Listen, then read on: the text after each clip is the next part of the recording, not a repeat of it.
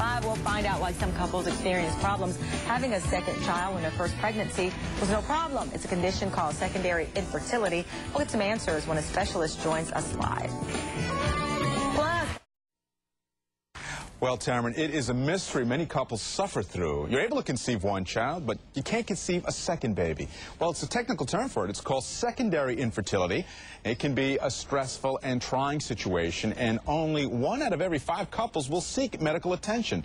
This morning, fertility specialist Dr. Randy Morris joins us to talk about this problem and how couples can seek some help. Dr. Morris, thank you for coming on the show. Good morning. Are you seeing more and more patients that are what we call secondary infertility patients? Yes, I am. And statistics back that up. It seems that from about the mid-60s to the mid-80s, secondary infertility was decreasing, but since then it's been increasing, and that's certainly been the case in my office. Now, I talked about 1/5 of the couples seek help for secondary infertility. Half of couples seek it for their first time around. Why do you have so many fewer people coming forward? Is it the anxiety? Is it the cost of insurance and paying for all that fertility medication that's out there? Why do you think less people come the second time around? Well, I think it's perceptions and not necessarily correct ones. I think a lot of them are worried about the cost, and they don't understand that Illinois is one of the few states that actually has laws that require most insurances to cover fertility.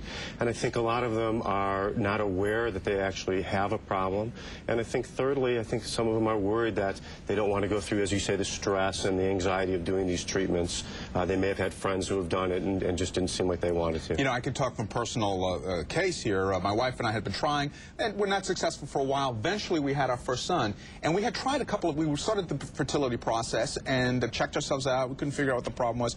The second time around, we were like, you know what, if it happens, it happens. We're not going to go through it. It was just too much for us. It wasn't a financial, it was just an emotional drain on it. But there are a lot of causes, aren't there, for why someone may not be fertile the second time around, and I bet one of the biggest reasons is age. Yeah, you're absolutely right. And women are delaying childbearing until later in life to complete jobs and education.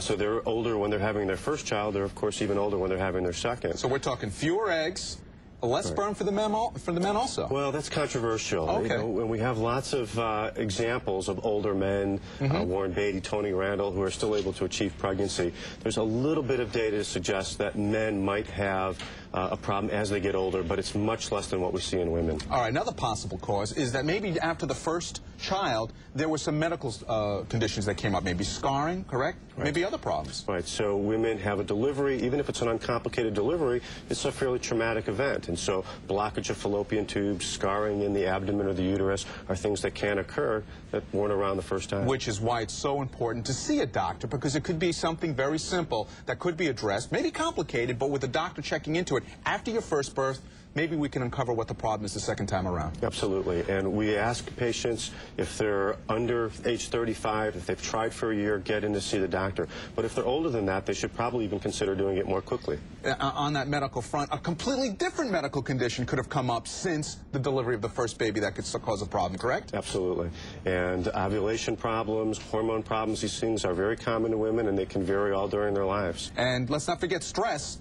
You know, it wasn't until my wife was completely off all fertility drugs that she got pregnant. So who knows, maybe it was coincidence, but in the end, when we thought we didn't have any chance, that's when she got pregnant. You hear about people, they go into adoption, next thing they know, they have a baby. You know, it could be just coincidence. Some studies back that up, but there have been a couple studies that say that stress and treating stress might help the fertility process. Let's go real quick through some tips to avoid infertility. Avoid alcohol, tobacco, caffeine. Why? Absolutely. All of those things have been implicated both in men and in women as making it more difficult to get pregnant and increasing the risk for miscarriage. Include folic acid in the diet for women.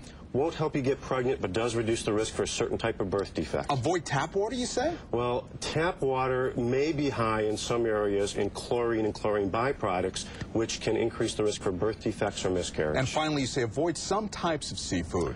There are some types that have high levels of mercury contamination, swordfish, shark, grouper, and these things can also lead to miscarriage and birth defects. In the end, you can't hurt to see a fertility specialist because you're going to learn so much more from it. And Dr. Randy Morris, thank you so much for making time for us. You have a website where we can send people if they want to contact you and learn more. It's www.ivf1.com. Good to have you on the show. Tamron, back to you. All right, David, thank you very much. Well, coming up,